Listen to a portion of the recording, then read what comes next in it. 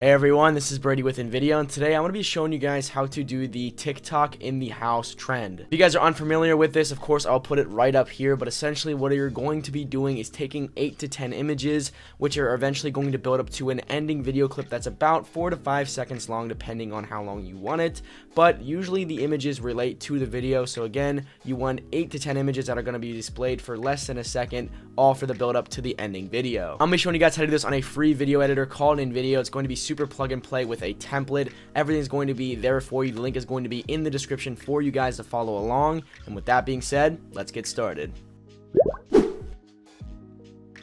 So once you guys actually have clicked on the link in the description, you're going to be greeted with this template screen. Now, you actually will have to make a free account first. It's only going to take a username, password, email, and your phone number. But once you have done that, we're ready to get started on the template. Since we are making a TikTok video, we're not going to mess with any of the dimensions here. We're just going to keep it in 9:16, and we're going to hit use this template. Once you actually are on the template, you want to take this time to upload your 8 to 10 images with the video clip in the end. Like I said, the build up to the video clip, you want to go ahead and do that now by hitting upload media. But once you've done that, we're ready to get into editing. So you're going to be greeted with two scenes. The one scene, as you can see when we play this, is going to be all the images, and then of course the video is going to be of what the buildup is. So what we're going to do to actually start working on the images is you want to click timeline on the first scene. Like I said, these images go by very fast. They're each less than a second.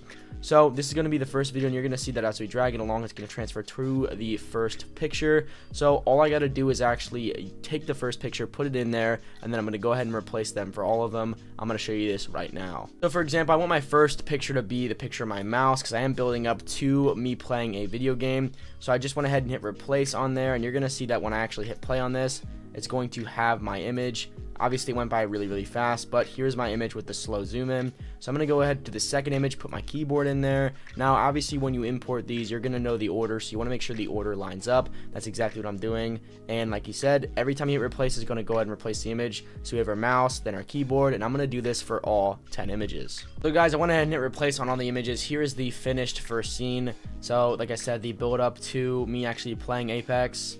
And then the last video is going to be me actually dropping into a game, which again is just going to be the replacing of the video. So I'm done with the scene 1. I want to scroll over to scene 2, make sure that it is selected, and then I'm going to take my video clip, go ahead and do the exact same thing, hit replace. Now you see that the current scene is actually only going to be a certain amount long. This is about 4 seconds long. So I'm going to go ahead and hit trim to fit the scene. That button is really important because if you actually let it go overextended, it will loop the audio, and you obviously don't want that. You don't want the audio to loop. That's not going to make the video. So make sure it's trimmed to fit screen, and then you want to hit done. This template usually requires no text or anything like that. If you guys want to add different music or do something else, there is buttons on the side here you guys can mess with, but that is essentially the style of the video. No text, just simple plug and play images and plug and play video. Just like that, you're done. Go ahead and go up to the top right, hit download and share. Click export. It is going to take you to this menu where you're going to be able to see your video rendering. You can download it right here. Feel free to share your video just straight from the website, or like I said, you can just download it and you're done. If you guys did enjoy this video and found it helpful, make sure you of course like it. Go ahead and subscribe to our channel. Click that notification bell right up here. If you guys want to learn how to make thumb stopping videos using InVideo, we have a playlist of tons and tons of video tutorials on a free online video editor that's super plug and play right up here. With that being said, I'm Brady from InVideo, and I'll catch you guys in the next video.